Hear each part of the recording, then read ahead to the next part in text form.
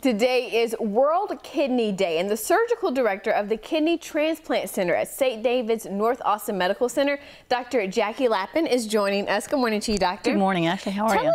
Good, thank you. Tell us, World Kidney Day. What is this day all about? So it's a global initiative, and it's a global healthcare initiative, which is a joint initiative of the International Society of Nephrology and also the International Federation of Kidney Foundations. It has several goals. One is to really underscore and illustrate to people the importance of kidney transplantation as the optimal course of treatment for patients with end-stage renal disease. Mm-hmm. And really important in addition to that is to underscore the role of organ donation and the fact that it is a life-saving initiative. Right. And that organ donation, when it comes to kidneys, doesn't have to happen after you pass. You can actually be a living donor with the kidneys, correct? So a living kidney donor is actually the optimal treatment for patients with end-stage renal disease.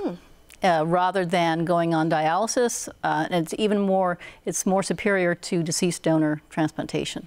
And do we know why that is? It's probably a combination of things, but you're getting a healthy kidney, you're getting it in a timely fashion, and we know all the medical details of the donor. Now, some donors may be a little concerned about the idea, right? Or some people out there may be concerned about the idea that you could give a kidney away. But you can give a kidney. So there's no question. We have a lot of evidence to support the fact that it is safe if you have two healthy kidneys to be a kidney donor. In fact, there are a lot of studies which show that kidney donors even live longer than non-kidney donors, probably because they self-select themselves out.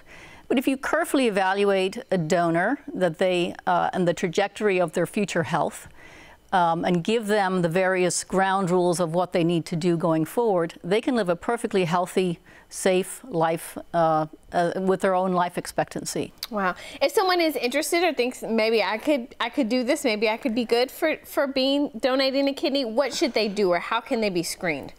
So there are a lot of ways to do that. You can either check, there is the biggest platform, which I'm excited to say we are currently a part of, which is the National Kidney Registry. You can log into their webpage and take a look there. It gives you all the options for if I want to be a kidney donor or if I'm a patient that needs a kidney. And there you can find your local center, and you can do an online access to a health screening that will determine if you can go forward or not. So education is powerful. Yeah, absolutely. You guys even have a hotline set up for people. We do have a hotline. It's 512-901-2884. That's our living donor hotline. And remember, we're not going to take your kidney if it's not a safe option. By leaning forward into the idea, all you're doing is saying, I want to be checked. Yeah. That's all you're saying. And encouraging people today to go ahead and get checked. I would absolutely do that. It is the most impressive, life-saving event that you can ever see happen before your very eyes. Wow. Doctor, thank you so much for joining us this morning. We really appreciate it. Thank you for having me. If you guys missed any of this information and maybe want more information on possibly being a kidney donor, you can just head on over to KVUE.com right after the newscast. We'll be right back.